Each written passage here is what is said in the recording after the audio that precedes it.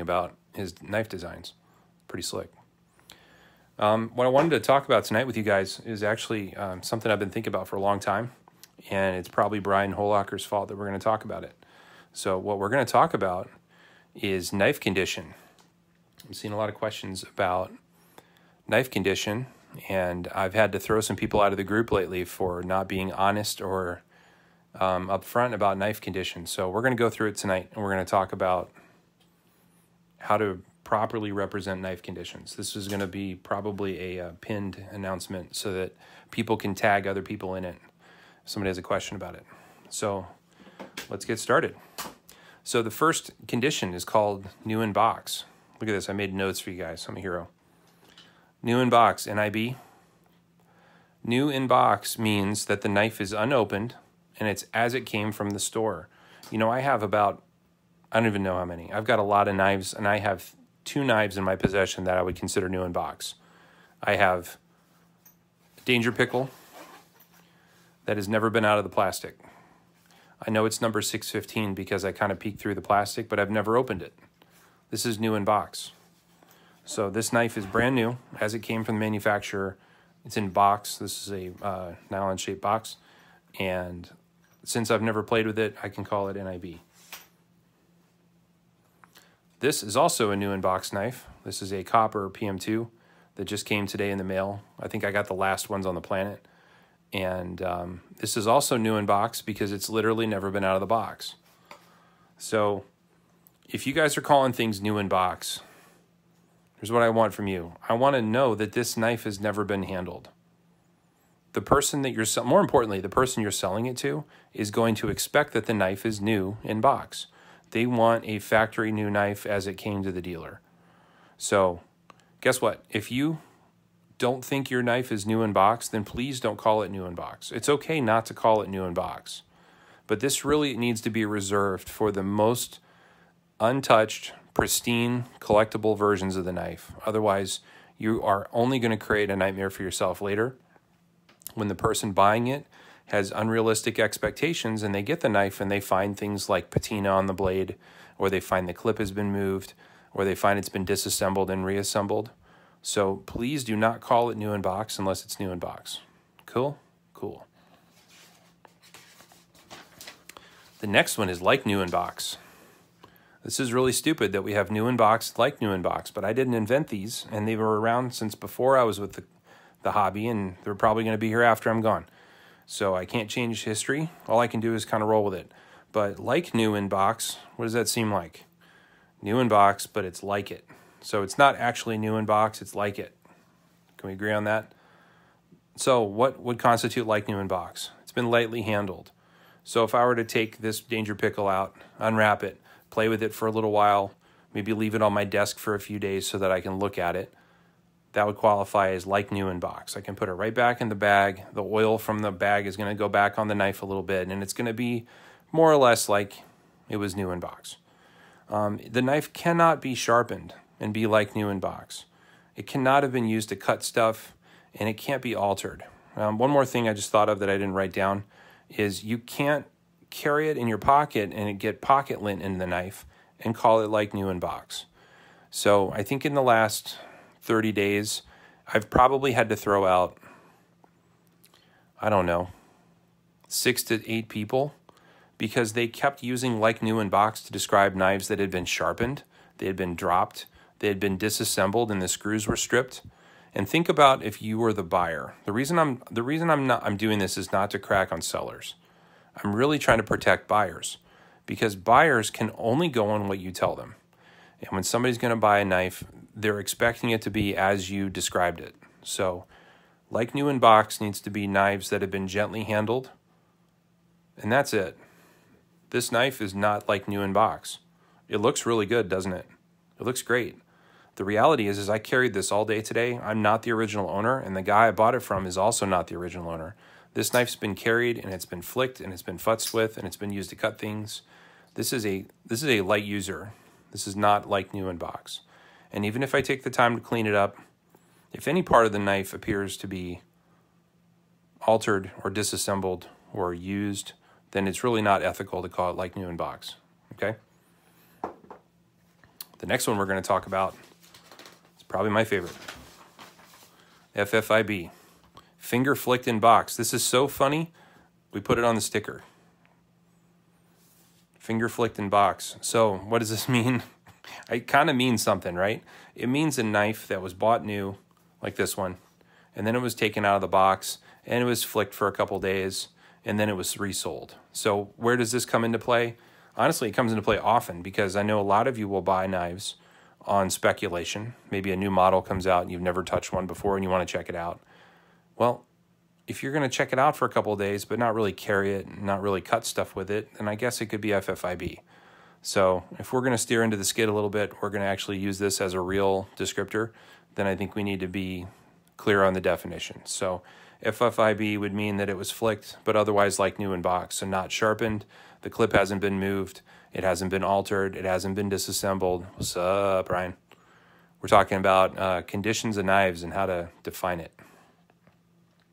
So can we agree that FFIB cannot be a user? I think it can't be a user.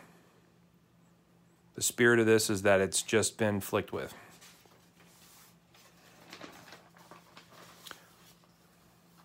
So here's some other things that are pretty useful to talk about if you're selling a knife. Carried a few times. Listen, find the example here.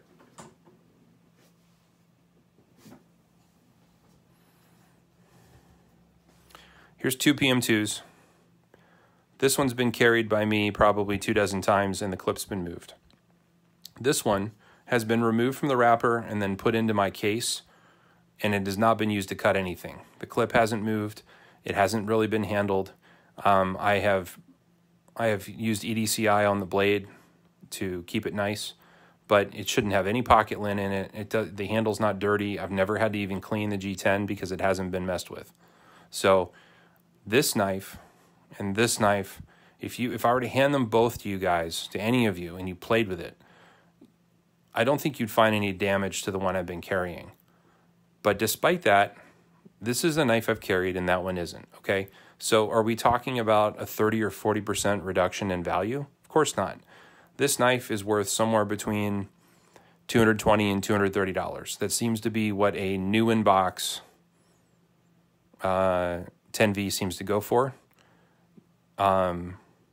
Because it's been out of the box for a while, I would not call it new in box. I wouldn't call it a light carry because I've never carried it. I wouldn't call it FFIB. I've never flicked it. This one has definitely been carried a few times. I moved the clip. Moving the clip is kind of, unfortunately for us, for everybody, until Eric and Sal change their mind, we're always going to have a ghost image of a clip right here, right? So I almost don't care anymore, because the reality is none of us are going to be satisfied with the clip up here, except for Sammy. The clip either has to go here or it has to go here. Otherwise, you just literally can't carry it. But a big decider between whether it's new in box or not, in my opinion, is whether the clip's been moved. So this knife doesn't even qualify as an FFIB. It's been in my pocket for a few weeks. It has a different clip on it. This is not FFIB. This is a light user. Light user. What does light user mean? Well, I haven't opened a beer with it like Rich Cox might. I haven't cut any underwater cable like Josh PM2 OG might. And I haven't thrown it at a tree like Dan Tan might. I've simply carried this in my pocket and I've used it to open boxes with more knives in them, right? That's about the extent of what I've done with this knife. I moved the clip, but this is not a beater, right? Cut some paper. Honestly, who hasn't cut some paper? On a satin finish knife, I don't know that this matters, but on a DLC, have you guys noticed that if you use DLC, like the second you use DLC, it no longer looks new? Well, if you're selling a DLC blade, please be upfront and honest about the fact that you might have cut some paper with it. Clip moved. Seriously, truly, people who don't use knives, who collect them for the collectability of it, will be very, very angry at you if you've moved a clip. When I was a young lad 3 years ago, and I was starting in this hobby, I had a knife. I moved the clip. I told the guy twice in our conversation that I had moved the clip and put it back. And when he got the knife, he was still angry at me because the clip had been moved.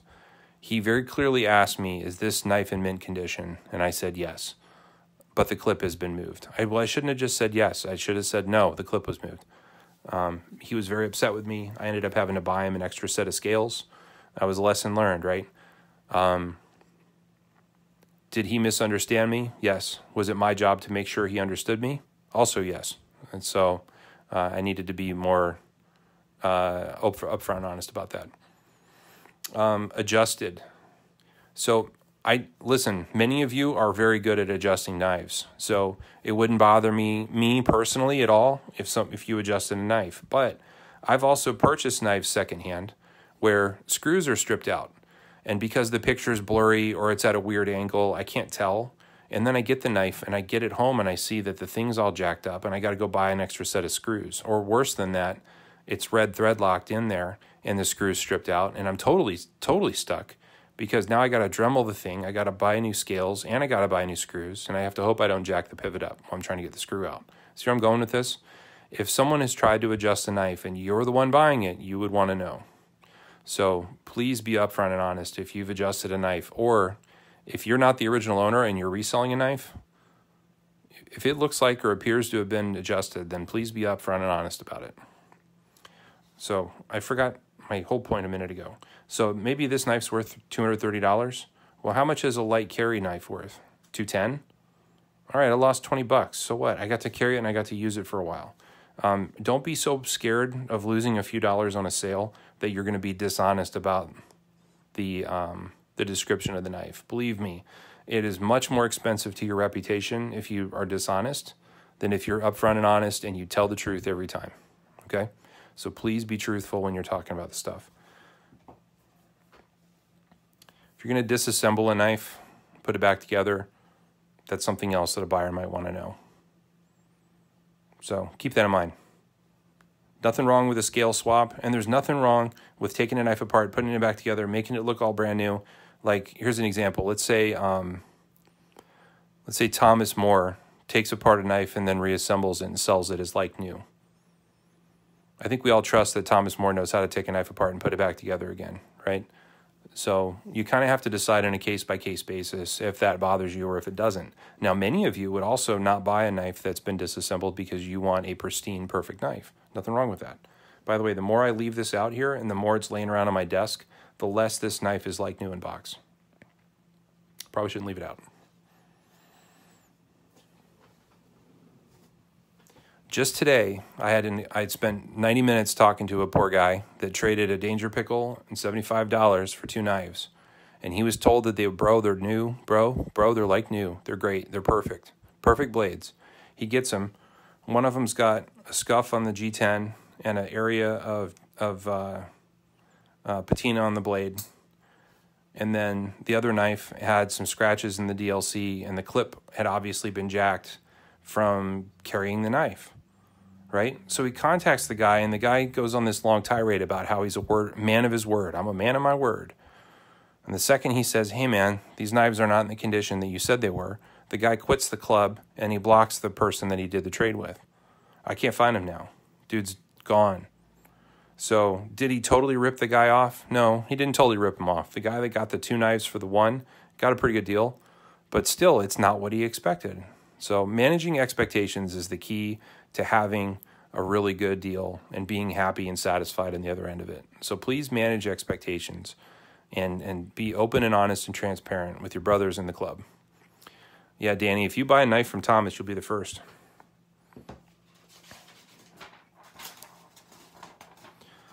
So let's talk about something else. Selling a knife.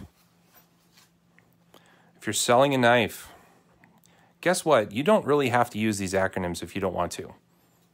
If I was going to sell this knife right now, if I was going to list this knife, you know how I'd list it?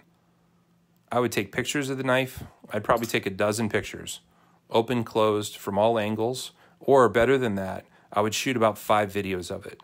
I'd shoot videos of me opening and closing the knife. I'd do a video of the edge on both sides so you can see the condition. I'd make sure you saw for sure that the tip was clean. I'd make sure you saw that it wasn't a second. And I'd show you every piece of this knife, and then I'd just put a price on it. So if you can't tell the condition from 5 videos and a price, then you should probably ask, right?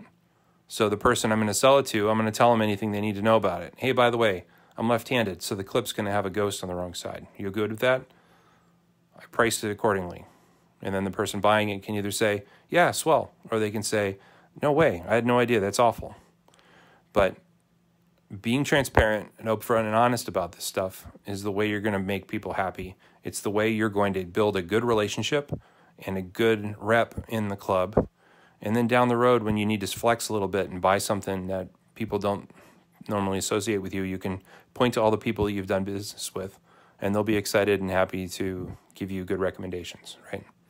All we have is our word here. We're on the internet. If you ask your grandma tomorrow whether or not she thought it was a good idea for you to buy a knife over the internet from a stranger, she'd hit you with her purse, right? So why are we going against grandma and buying knives on the internet? Because we're dumb. No, because we want these things and they're cool. That's why. And we trust each other and we have to rely on each other's honor. So please uphold that and do the honorable thing and be honest about this stuff. So pictures, take lots of pictures. Do videos of the edge, the jimping, the tip, the handle, and the screws. Why do we want to do the jimping? Well, we want to do the jimping because we need to know if it's a factory second or not, right? Please don't sell a knife that's a factory second as a new knife. This happens from time to time, and honestly, there are some of you that know. Some of you know the difference. Ryan, I know your grandma's a thug. I'm scared of her. Some of you know the difference between a second and a regular knife. Many of you don't. So please find out before you sell a knife, right? Know what you're doing. The pictures must be yours. If we find out that you're using someone else's pictures to sell your knife, I'm going to jerk your sale post, and at best we're going to mute you, but we'll probably throw you out. Do not use somebody else's pictures in your listing. Do you understand the huge problem that is? I mean, if I buy a knife and then I save the pictures on my phone and then a month later I sell the knife after I've carried it a little bit, who knows what's happened to the knife in that month? You certainly would not want to buy a knife from somebody who is using somebody else's pictures. So please don't do it to someone else. The pictures need to be yours. And if you can't find good light, by the way, go outside.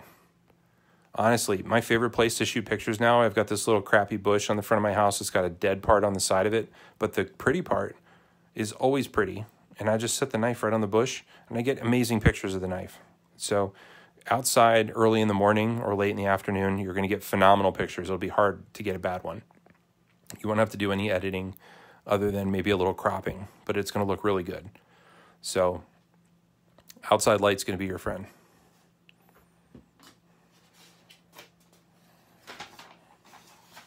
Thanks. That's pretty much everything I wanted to cover on that topic.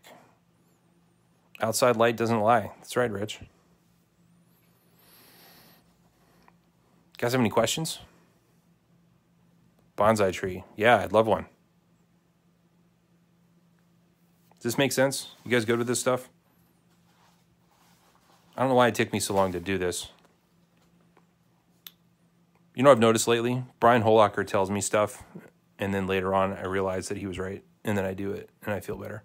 So thanks, Brian. You're like that super annoying little angel on my shoulder that tells me the right thing to do. Sam Daughtry wants a recap. Okay. So, Sam, if you're selling a knife and you want to call it new in box, it better be unopened, and it better be as it came from the store.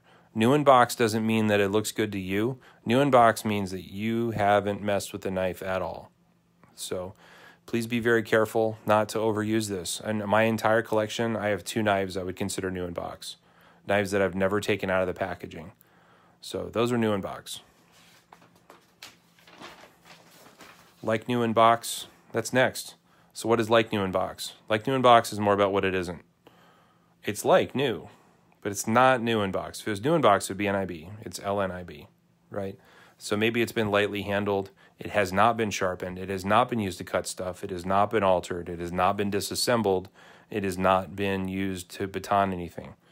So this better look like it was new in box, but it really kind of wasn't new in box. FFIB is the new funny thing we've been saying. Basically means finger flicked in box, Flicked is, you can substitute that for a different word, but an FFIB knife has been purchased. It's been screwed around with. Maybe you bought it, maybe you left it on your desk for a week while you try to decide if you liked it or not. And then while you did this, like on your drive to work in the morning, and then left it in your cup holder, but you never really used it to cut anything, that'd be an FFIB knife. Jesus, this lock is tight. Good grief. Sweet honey barbecue. I need to work on that one. So FFIB would be a knife that you flick, but otherwise it's fine. Thanks, Ryan. Some descriptors that you should probably tell a buyer. You've carried it a few times. It's a light user. You've used it to cut some stuff. You moved the clip. You adjusted the knife. You disassembled the knife. If any of this is true, you need to tell the buyer before they buy it. Don't tell them after they buy it. You know what happens? The buyer comes to the admins and the moderators and they tell us what happened, and then we have to adjudicate or throw somebody out of the group. It's not fun. Israel wants to know if I have any fixed blades. I've got some fixed blades, but I don't carry them because they don't fit my lifestyle. If I'm out in the woods, I might carry one, but otherwise I don't. So if you're selling, please provide pictures. Do not sell with a description and no pictures. We're going to delete it. Actually, a better solution is to take videos. Take a video of the edge, take a video of the jimping, a video of the tip, video of the handle, video of the screws. You can shoot 20 seconds worth of video into any listing, and it's going to post it. It'll look nice. It'll be pretty. Make sure you show off the sheen on the blade. If there's any scratches, show the tip. Show whether it's as factory second or not. Show whether it's been sharpened. Show the condition of the screws so people can see if the knife's been disassembled or not. If you move the clip, show people the ghost image of where the clip used to be so they can decide whether or not they want it. Show them this area so they know if it's a fake or not. Does everybody aware of that? The easiest way to spot a fake on a PM2 is it'll have sharp corners here and here. I don't care about all the other crap, right? There's 50 ways to tell, but the one dead giveaway that always works is you're going to have square corners on the G10 here and here. Works every time. So those are all things that you need to know.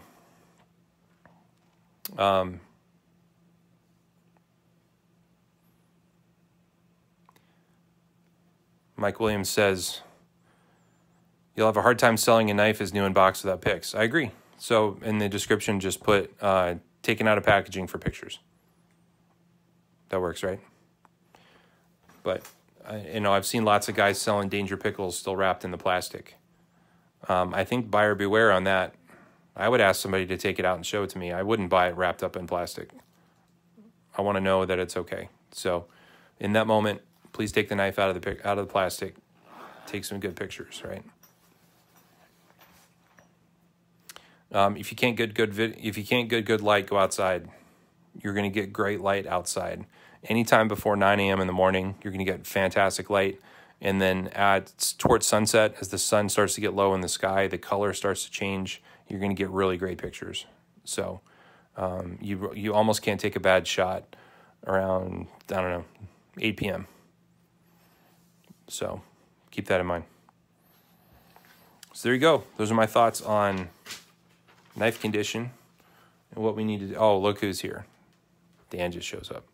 That's what we need to know in order to have a happy, healthy, used knife community. So thanks for watching, guys. Have a good night. If you have any friends that need some help with this, tag them in it, put a heart next to it, or say, tough love, bro. And they can watch the video and they can learn some more. Yeah, Jefferson, excuse me, says no direct sunlight and you're good. Yeah, I agree. Some indirect sunlight when it's low in the sky works really, really great. Another great spot is in the grass. There's something about the green grass in the Midwest that makes almost everything look good. Your pictures are going to look great.